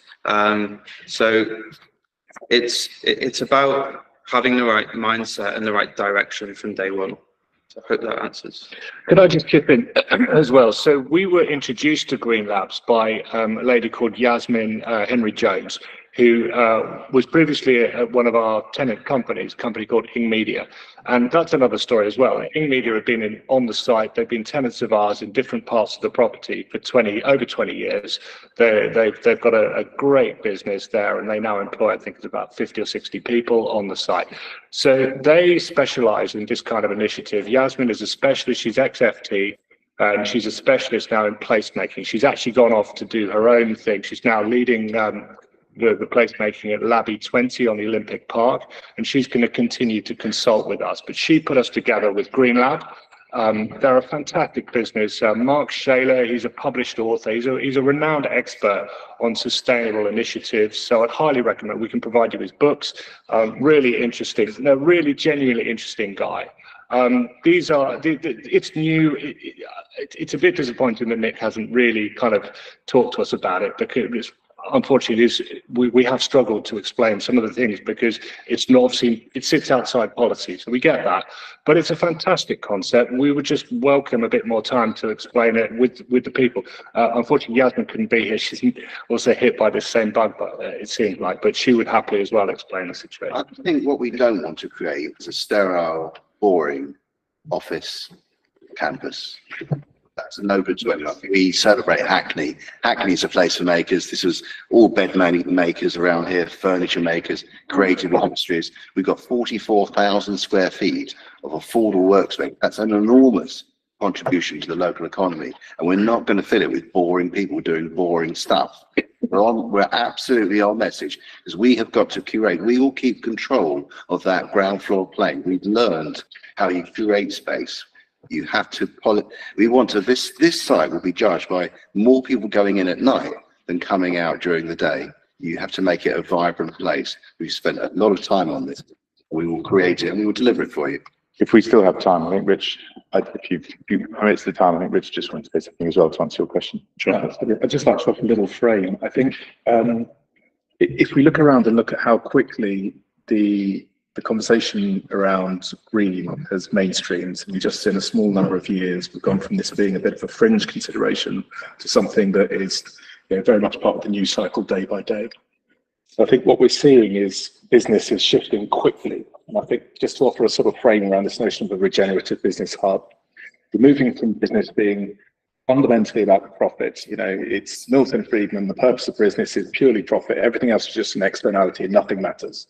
We're shifting from that being the sort of prevailing wisdom to an idea of doing no harm being the next stage of the journey. You know, let's just not mess everything up and destroy the planet. I think we're moving quickly is towards the notion of regenerative business. We're not only do we not do harm, but we actually look at how we start to heal and repair our communities, biodiversity, these systems of which we are. So I think that's what we mean by regenerative business. It's about starting to practically lean into how do we do better? How do we embed circularity into every single thing that we do on the site? How do we procure locally? How do we make sure that we're delivering inclusive growth and capturing the value that's being created with local suppliers? How do we make sure that the food being eaten is, you know, we're keeping down the food miles? How do we radically recycle and repurpose and recycle everything that we're using on the site? And just embedding that as a philosophy. Why? Because it's the right thing to do, but B, because it's actually attractive to future tenants. These are the types of environments that people want to work in. You know, this is just, you know, I think where the agenda's heading. So, you know, there's, as much as this is about being sustainable, yes, it is about marketing, because that's, I think, where the world's coming. We want to be ahead of that and make sure that we're there for it. We also need, with respect, we need to make this commercial. I don't want to waste anyone's time. We want to deliver this scheme. It has to be commercially viable. And what we've done is we've kept all of the heritage properties. We're restoring listed properties. Others would have tried to take away some of these buildings locally. We are not. We're keeping them all. We've actually identified a building which was not even on any list, and we're going to enhance it. We're delivering a really creative muse for the residential side of things. These benefits will be part of the 106, so we'll be absolutely loud to the mast on delivering this. That has to be paid for, and that's why we know that the scheme Building A is big. We know it is, but within the context of the benefits that the scheme delivers, there's some harm, but it's far outweighed by the good. We have to get a certain amount of square footage to get us over the existing use site. No point. I think this is the main site in your whole local plan. You don't get a 4.5 acre site like this. So the fact we can deliver comprehensive benefits is a wonderful opportunity for us all. And can I just ask, just to follow up to that in terms of sustainability, have you considered any of your smaller buildings being developed using sort of innovative sort of materials, so cross-laminated timber, other sort of materials that aren't sort of concrete based? We're going through building by building, so every single building has had a range of different versions of the structure with a measure of the carbon. And so yes, we're looking at a range of possibilities. Obviously, the first step is to keep the carbon. The second one is to figure out the best way to, so for every building, we do have options on how we're approaching it. Because you've still got, it looks like you've still got something like 40,000 tons of upfront car at the moment. In terms of in terms of the new development would generate in excess of around 40,000 tons of upfront carbon. Yeah, that's about right. Yeah. The most important thing here, though, is this isn't even being driven by regulation. This is being driven by the market and the kind of tenants who want to, who can afford to rent this kind of space. They are demanding it, and that we will. There's nothing less sustainable than a building that doesn't have a tenant. That sits empty. So we just have to deliver it. What's the market demands? Right. Yeah. So I mean, work in progress is the answer to that. But sorry, the number you quoted is from the report. Sorry, so 40,458 plus so zeros for kilos. I mean, clearly now, hopefully, I think we're going through each building and each typology to get to the lowest carbon answer we can. Okay. Can I just ask about the public space? What do you mean by public space? Would it be public space? Is it managed public space that's private, or what would it's entirely open 24/7. Okay. It's not gated. If not gated, yeah. No, we're gated. The invitation to dwell without paying for anything. So we have at the moment some local artists who are looking at interesting seating, etc. To keep it flexible, we think it's sort of more urban than not. And in fact, the reviews said they thought it felt a little bit nostalgic to have got a little tufts of grass over here. So it's basically a yard with trees and seating that allows a flexible use of things to spill in and out of it that is entirely open all the time. And then the urban room, it sounds great. What would be the management of that? How would you envisage that working? So there's a cultural program for the scheme. And that cultural program works with the community. So there's different community groups, whether it's colleges, whether it's different charities, interest groups. But then there's also kind of the management of the site, and so that could be events, it could be artists, art gallery exhibitions, it could be school plays, it could be fashion. There will be a whole variety of events that can be held in that space, and that will be coupled with that during the day. In the summer, that whole space can be open, and people can come at any time of the day, sit there, whether it's have lunch or just pass through, and it will become a very active eventual space. And that's a unique offer. In my experience, that's a unique offer for Shoreditch. We same group, we delivered the first Pocket Park as part of the stage. We know what we know about the benefits that helps you attract tenants. So we put a Pocket Park into Shoreditch. The fact that this urban room of 10,000 square feet will be available for the community use is game changing. And again, so we think this is an amazing idea. So obviously we're trying it to establish this as an idea. And you can see in Vancouver, which is an interesting city, they are pioneering this and they're blaring what's public. It's very interesting. So in Islington, we have, and Westminster, the two other boroughs, the Section 106 basically polices what shouldn't happen. So it needs to be open to the community and encourages a certain amount of time for different types of activity. To be precise, there's an operator's management plan secured by the 106 that will deliver this. Okay. And I think that would it means it's a definite thing, not an aspiration. And just to add, finally, we part of that space, we've been to be very involved in the program as far as using it for communities, get young people. We make it really porous to young people and local communities, get employers, get tenants starting to invest into those local communities in the space itself. So, and it means it becomes a destination, a space that's busy all the time and has different lives depending on weekend, week, evening, day. Right. And then just on the housing, up to I think 78 now, isn't it? Units with I think you're aiming to reach 35% affordable. Is that right? What sort of affordable are you thinking of?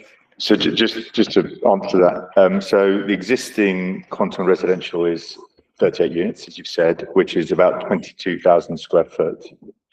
the scheme you've seen proposed is 78 units, which is roughly double, but actually the floor space is about 78,000 square foot. So it's a tripling. So it's a doubling of units for tripling floor space. And that's because the units on site are grossly undersized, whereas the units we're providing all meet London housing standards and June 2023 London housing standards. In terms of the affordable housing, we're hitting 35%, and the mix, both tenure and typologies, is in line with the GLA fast track procedures. So we're going down the GLA fast track route. Okay. Heritage assets, I think, we're really happy for you that you're keeping them, because some others that have come to us have not, but it's a very good thing, so thank you. Obviously, the ability to, they're listed, obviously, so it sort of becomes a bit less of a building control problem, issue and more of a planning issue about how they fit and whether you'll be able to deliver it, I suppose. So are you sort of confident that these will, A, you'll be able to develop with them in mind, and B, they'll sort of fit within the wider, they won't look sort of like little old houses surrounded by sort of larger buildings? Yeah, 100%. So they will do as little as possible to the building on Stratton Street, which we imagine might be part of the affordable work offer. So as little as possible. It's one or two minor improvements. The Webb Terrace, I think we've already discussed, is substantially improved.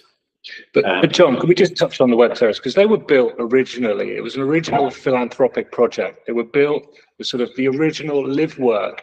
They had a workshop on the ground floor, they had family accommodation above. We want to try and keep as close as possible to that original intention as we can get to. So we want family accommodation, we want them to be townhouses.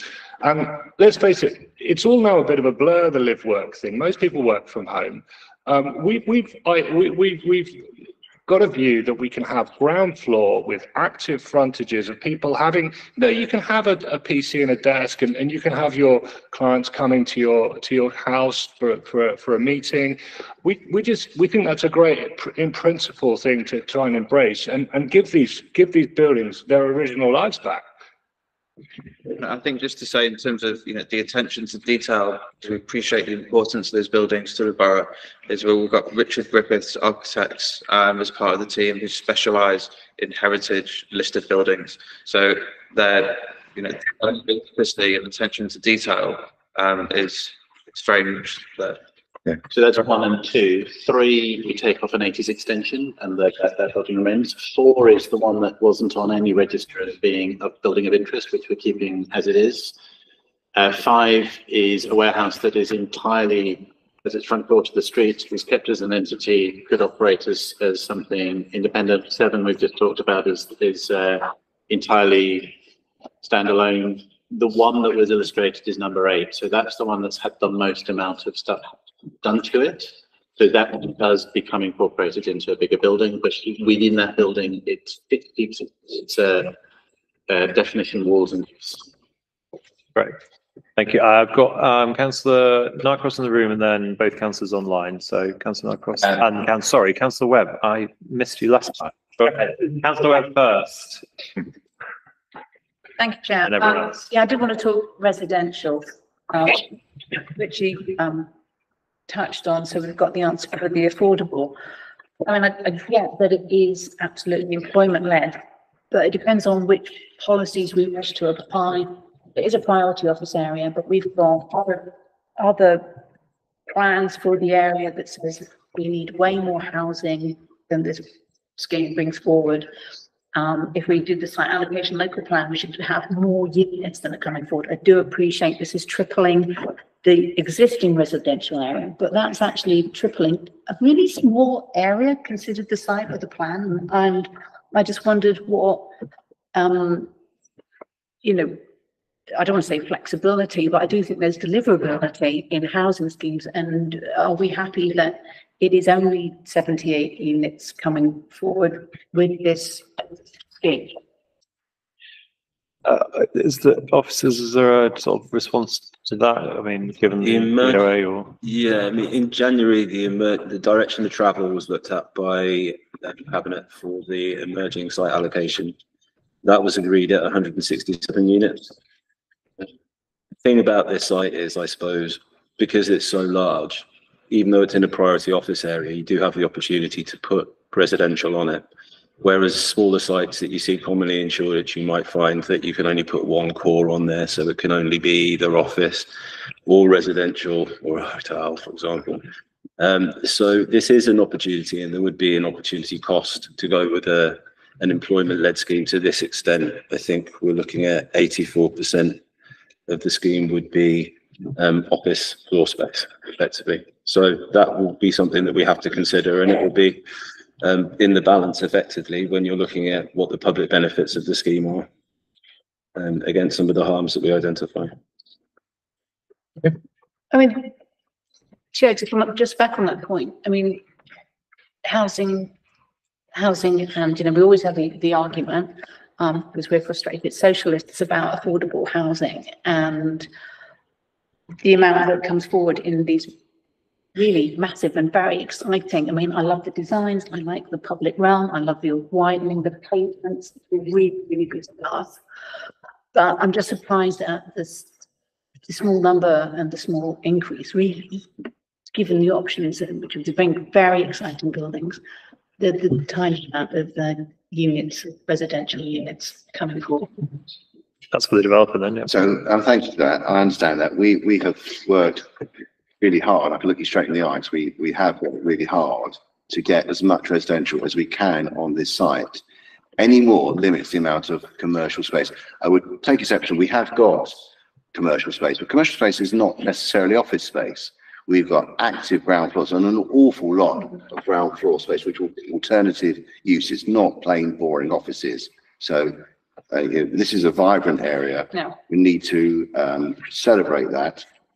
We have squeezed as much residential in as we can. If we start to take away, you'll get sunlight and daylight issues. You've got people living. We've got some elements of play space. We've got residential we can be proud of. They are double aspect, 2 staircases, absolutely the forefront of design we've got in here. Any more, we're going to compromise it. We're coming away from bedsits with people with tins of beans. We've got absolutely proper high spec, to be proud of, well curated residential space. And it's perfect. If we take another commercial building away, the scheme loses its viability. We know about delivering residential. We delivered the stage.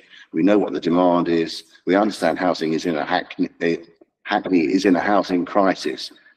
We understand it. This is a commercial site. We've got as much in as we can. And that really is it. We are at our peak to deliver that number of units. We are tripling the floor space, which is pretty substantial offer.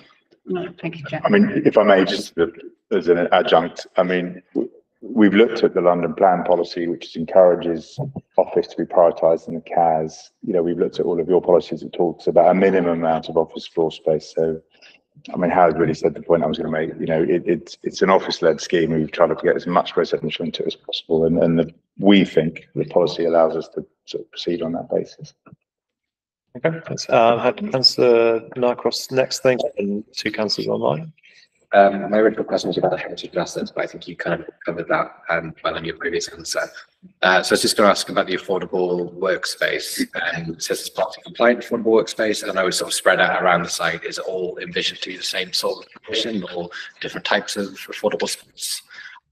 So, may I just, sorry, there's a question about, so there's 2 parts to that, I think. There's about affordable workspace. We haven't talked about the quantum actually, so I'll just cover that off. And then the question from the council was around where would it go on site? What does that sort of look like? Which I appreciate you answering. I don't think we've said this, but it's about 44,000 square foot of affordable low-cost workspace, which is 10% of the uplift, so therefore it complies with your policy. And I did see in the officer's report that you will receive that it identifies that as being about 1/3 of Hackney's identified need to 33. So, you know, just like to make that point. And obviously spatially it doesn't fit in one place, so it'll be in a number of different places. So what our proposals are still evolving on that, and we don't feel necessarily that a one size needs to fit all. We've got allocated one particular building which we can concentrate it, and then we can kind of pepper pot it in.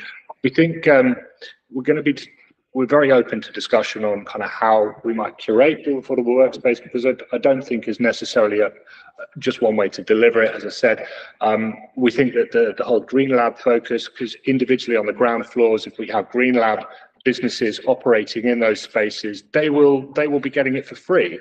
But we don't necessarily have to have that sitting under a affordable workspace provider. So there's an open conversation to be had along those lines.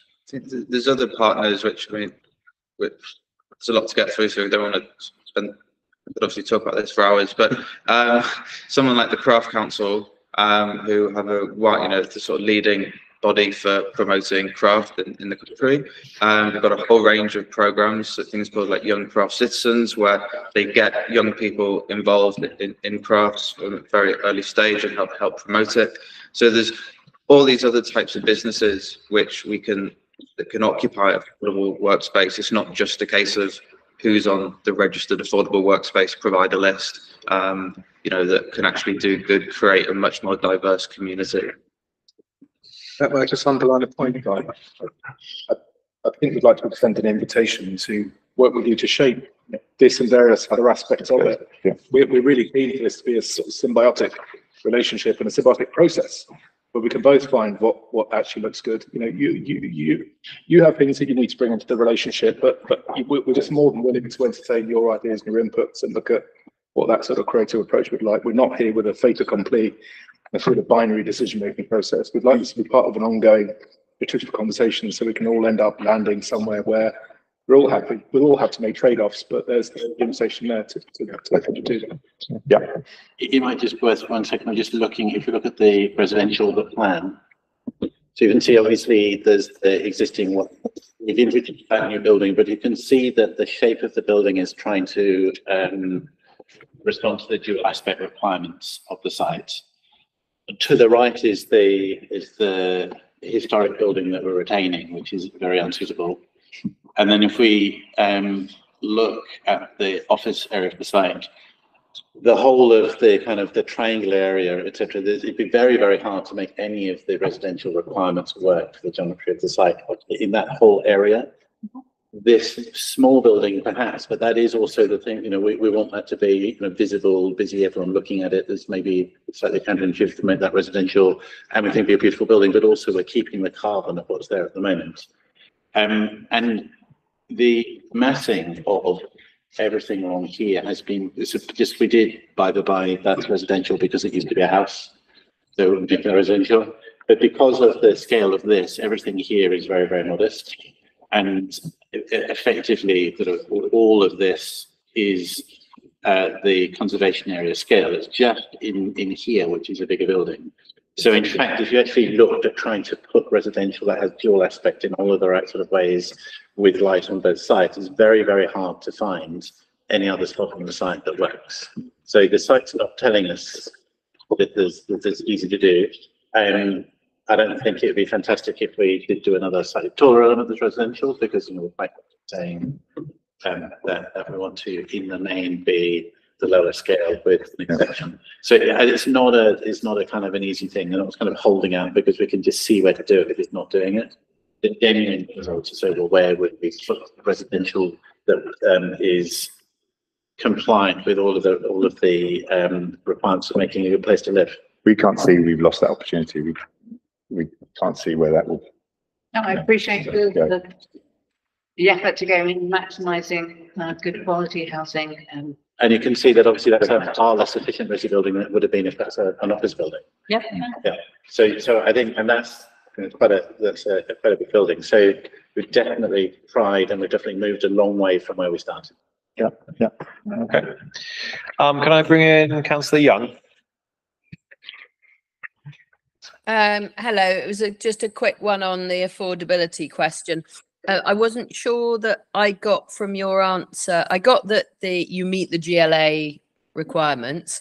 I wasn't sure I got the number of units that will be social housing as opposed to affordable housing, or whether they'll all be affordable housing. And if so, are these all shared ownership, or what's the breakdown, or did you say you don't know yet? So there are the 78 units that are physically provided on site within the scheme. 35% of those will be affordable, so physically provided within the scheme. Secondly, their mix and their tenure type will comply with the GLA's fast track procedure. Therefore, there'll be a mixture of social rent, intermediate and other forms. Does that answer your question? No, what's the mix? I'm looking for numbers.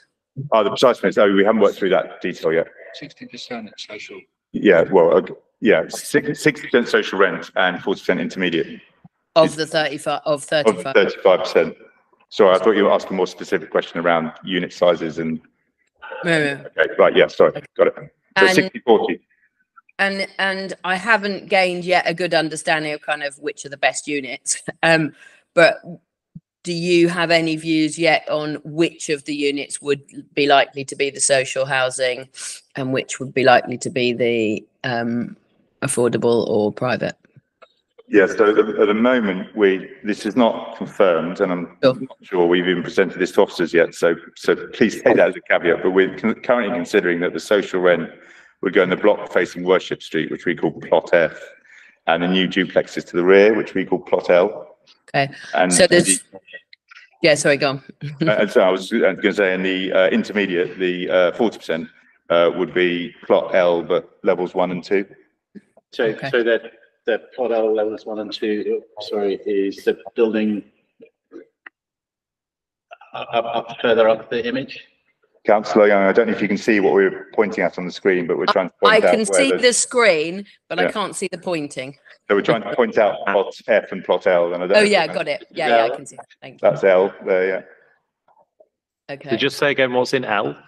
So Plot L is both some of the social rent in the Muse duplex to the rear, and we've got some intermediate there as well at the upper levels. And Plot F is where the social rent's going, facing Worship Street. And so in terms of number of bedrooms I know I'm kind of getting right down into the detail here, but of the larger homes, are any of the larger homes social housing, likely to be social housing? So I thought that's the question you were asking me when I said I didn't have that detail. Oh, I see. Okay. And I'm just looking at my team here to see if anyone does. So no, we're not allocating any of the townhouses to social rented. As we don't think they would be taken on, particularly the grade 2 star listed buildings. We just don't think that's going to work.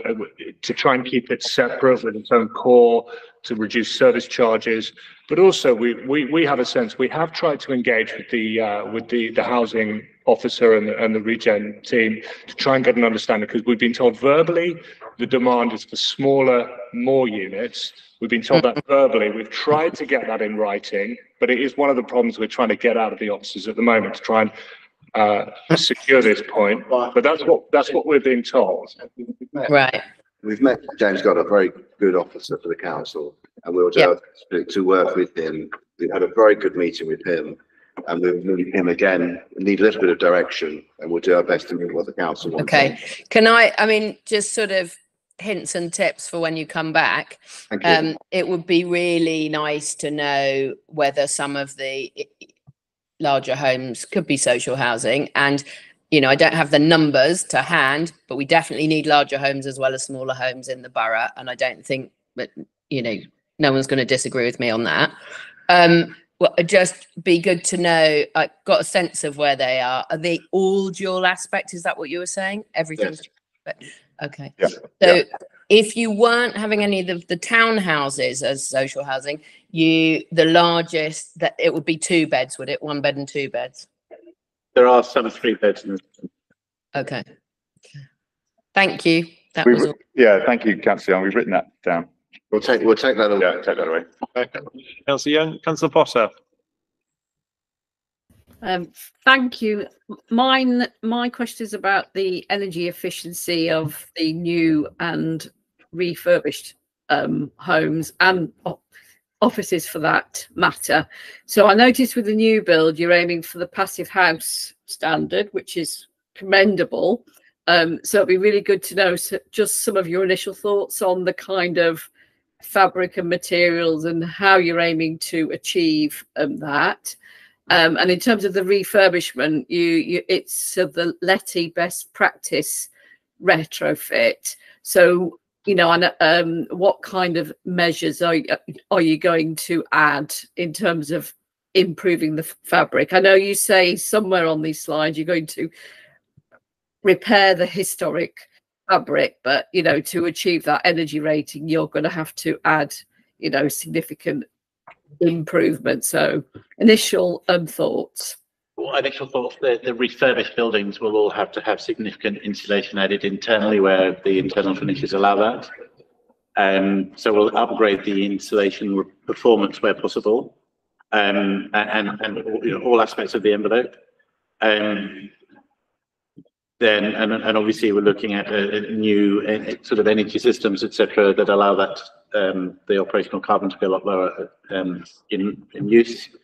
The passive house is obviously a completely different thing. So there's a very, very highly specified, very deep walls, control of ventilation, etc., etc. So we'll try, and this obviously will have to be building by building, be sensitive to all the key features of the refurbished buildings, but improving their performance wherever we can. Just as we have done this on some other buildings, and obviously for the web building, which is the most sensitive, we have an expert architect in that. I don't want to add anything more. No, we already covered off the district heating network, which is a massive improvement, complete removal of gas on site for the residential, and it's got the consumer protection. So I think obviously we have to respect the Grade 2 star listed buildings very carefully, and we've had some positive some meetings with heritage officers on that, and we'll continue to progress that. Also, just to say on that, we've also been engaging with for Historic England on the web terrace. Yeah. Great, thank you. Is that okay, Councillor Potter? Yeah. Yep. Great, thanks very much. Any other questions from the committee? No? Anyone online? Doesn't look like it. Great. Okay, looks like a really exciting project. Thanks very much for bringing it to us and for giving us the opportunity to give it a run through and see what's happening. Good luck in your further conversations. Thank you. But thank you very much for your time. So good evening. Right. Thank you very much. Thank you. Do I need to do something now?